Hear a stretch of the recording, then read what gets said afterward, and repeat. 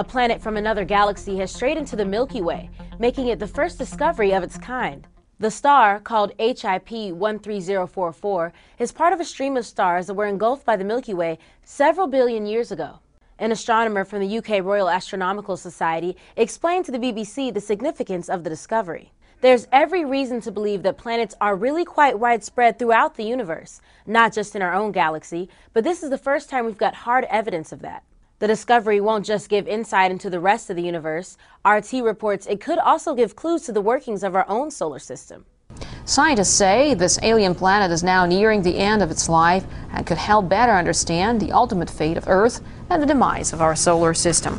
Scientists thought they understood how planets were formed from stars, but the composition of this planet and the age of its star have astronomers questioning some of their former ideas. According to National Geographic, the planet's composition is radically different from other planets in the Milky Way, and the lack of heavy metal suggests it never should have been created. Wired explains the star is older than it should be. Also unusual is that the star is old enough to have exhausted its supply of hydrogen fuel. A star in this phase of evolution has never been found to have a planet. With all sorts of new questions being raised, Time magazine says one thing is for sure. The field of planetary science, which seemed so tidy and settled as recently as the 1990s, is still full of surprises.